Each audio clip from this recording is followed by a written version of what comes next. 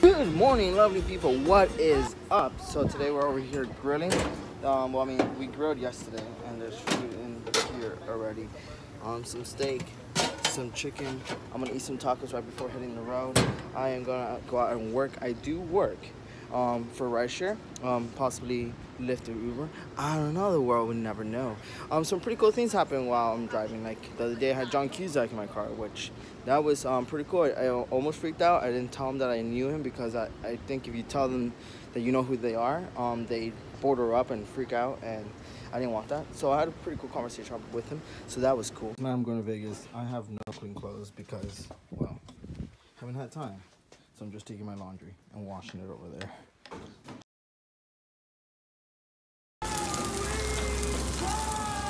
This is the only way to get tacos. Stand on the side of the street. We are driving to Vegas right now. It's gonna be pretty freaking awesome.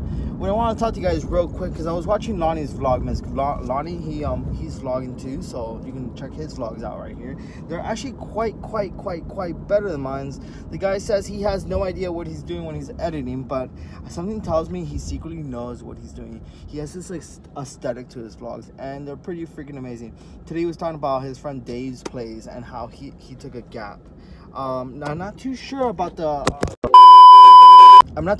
details of why the gap was done, but I know that David's play took a year gap. I am going to tell you that after 810 days of vlogging, it does feel a little weird at first not vlogging, like not picking up the camera.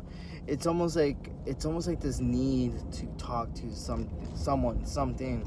And I think that's one thing that I did miss about my vlogs, is being able to like kind of like think out loud, and it does help. And not only that, like when people watch the vlogs and comment and stuff like that interaction almost feels like you're talking or sharing your life with someone, and that feels amazing. One thing I also missed is like the whole entire year that I've not been vlogging is missed opportunities of capturing those moments. But then again, I did very much live those moments. Like I did not refilm it. I kind of lived it, enjoyed the moment. So that was pretty cool. But you know, it's also cool to relive the moment through the camera sometimes, like kind of like reminisce. And I think that that's something I really like. So we'll see how this month goes, and there might be future considerations for continuing the daily vlogs. We'll see how it goes. Oh, another thing that I want to do this week is YouTube impersonations. So I'm gonna vlog myself in the style that certain vloggers vlogging. For example, Jake Paul, Logan Paul, the FaZe Clan, just like kind of like vloggers that I watch on the daily. Maybe we'll do some with David Dobrik, like David Dobrik or stuff like that. So we'll see. We'll have to get a little creative, sketch some things out. Not necessarily sketch out what I'm doing that day, but necessarily sketch out how I'm gonna phrase it. I guess that's important to say. And yeah, that's pretty much what's going on right now. We have a 4.5-hour drive to Vegas to visit Robbie, Lonnie, Sebastian, Brian Stars. It's gonna be pretty freaking awesome. Let's go. I made it to Vegas. I didn't beat the sun.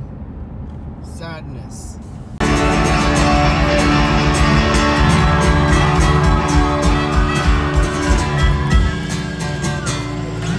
Adios, adios. I bet you think I don't know what that means. Adios, adios. I bet you think I don't know what that means. Rock and roll.